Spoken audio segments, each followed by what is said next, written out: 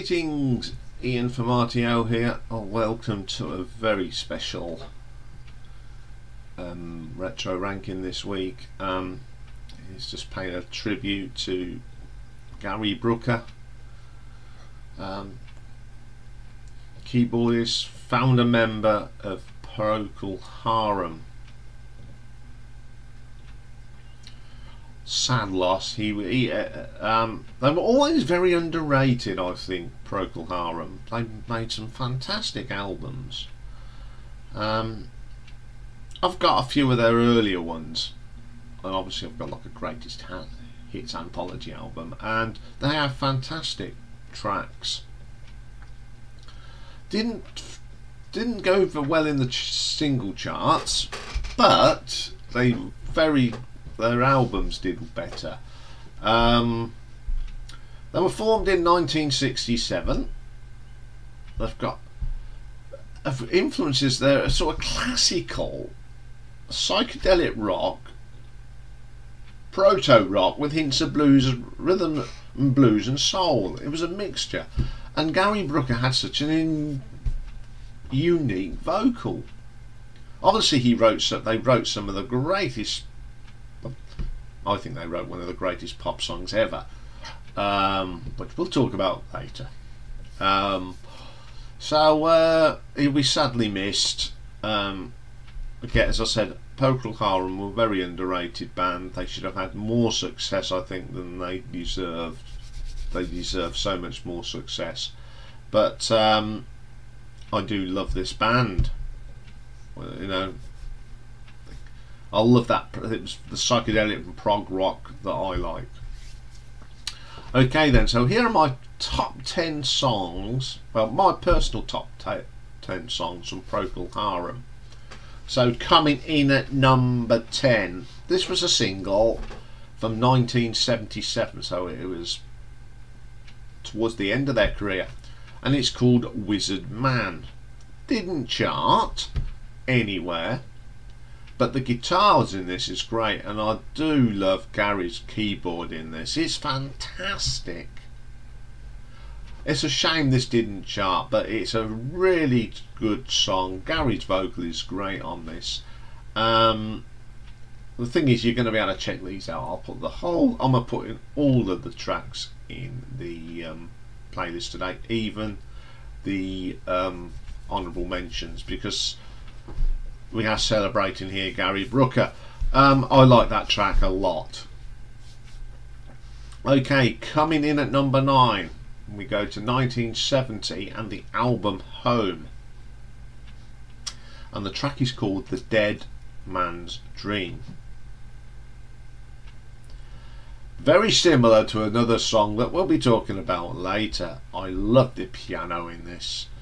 You got a great bit of piano from Gary, then some really strong keyboard runs. Really good track. Again, a great vocal from Gary. Okay, then coming in at number 8. This is a B-side from 1967. It's the B-side of A Whiter Shade of Pale. And this is called Lime Street Blues. That bluesy keyboard from Gary. Some great drumming. Excellent little track, that is. Nice B-side. Pretty cool. Okay, coming at number 7 for me, we go to 1969, another single that didn't chart. The Devil Came from Kansas. The guitar work is absolutely mind-blowing. Robin Trower, good guitarist. Great bluesy proggy track with a fantastic guitar solo. Gary's vocal is great as well. Absolutely belting track.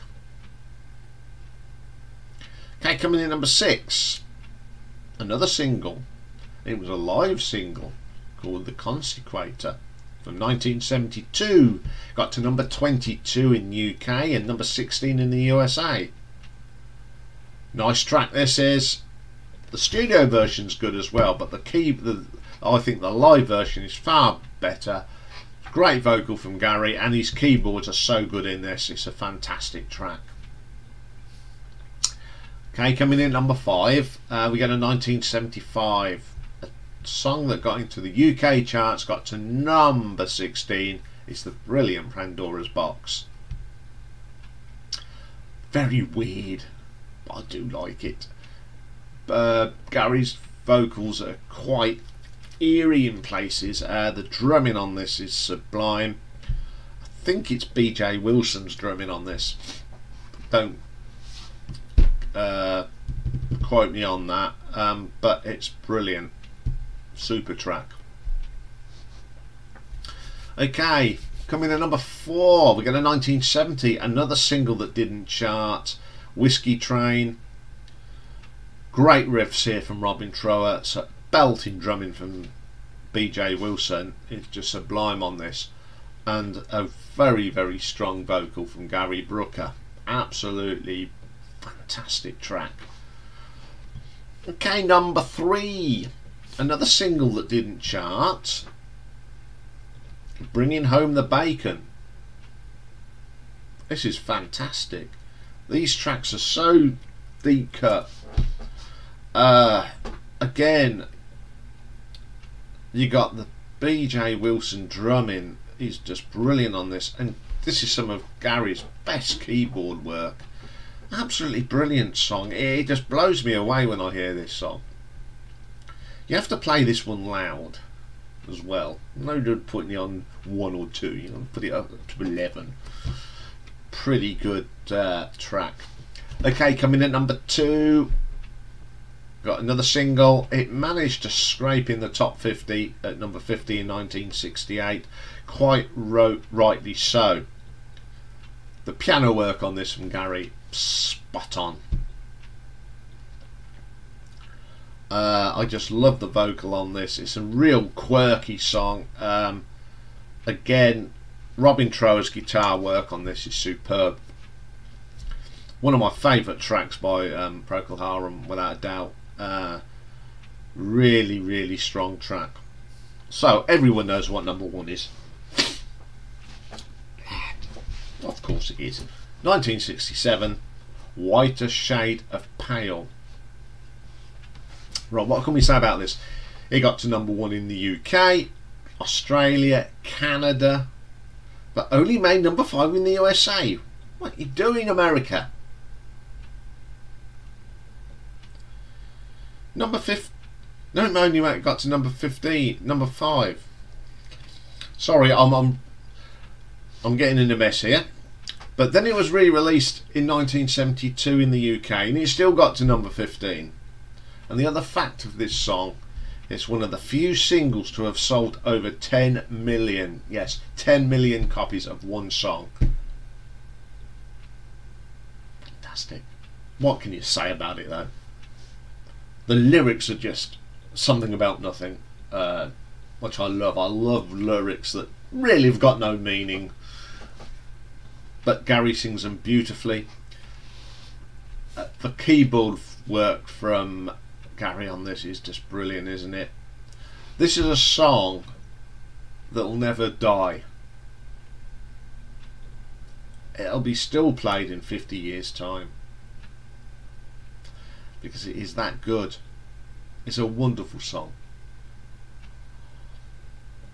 You never get bored of hearing this.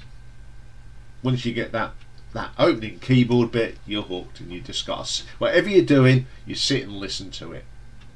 Well, I do. Comes on the radio, on the telly, anything. Whatever I'm doing, I stop and I just sit and listen to it. Fantastic song, and it'll always be my number 1 Procol Harum song because it's just a pure genius of a track. Okay, we have got some honourable mentions. The first one today is a track called Grand Hotel from 1973. Didn't chart the UK, but it got to 117 in America. This is quite proggy. It's a bit of a story. There's got a choir on it. It's just outstanding stuff. Just couldn't get into my top 10. Just like this next one from 1969, got to number 15 in the UK, A Salty Dog. The trouble with this band, they made so many good songs, and again, this was on the borders of the top 10. It's a classic track, but you have to mention this. It's a great little track, great vocal from Gary. Again, just like the last honourable mention, from 1967, it was the follow-up to A Whiter Shade of Pale. Hamburg got to number 6 in the UK, number 34 in the USA. Very good follow-up song. Still in the vein of that song. It's a great song, and you just could not leave it out of an honourable mention. Okay, I hope you've enjoyed this one. I know there's a lot of Procol Harum fans out there. I know when I mentioned I was doing this, I had a good mention about it, which was nice. The person also put something out very nice about me, which I'll talk about a little bit more on the live stream this week. Enjoy the tracks. If you haven't heard much of Procol Harum, go and check these tracks out, because they are all fantastic. And that's all for today. Tomorrow is Marathon Wednesday, and we have got a marathon tomorrow. A viewer's request. It's one that's taken a little while to put together, but we've finally done it. We're looking at Dutch Rockers Golden Earring, a really good band. With that band, I've only listened to really their 70s stuff, so listening to their later stuff was an eye-opener, which we all find out tomorrow. So join me for that. Have a great day, everyone. Bye for now.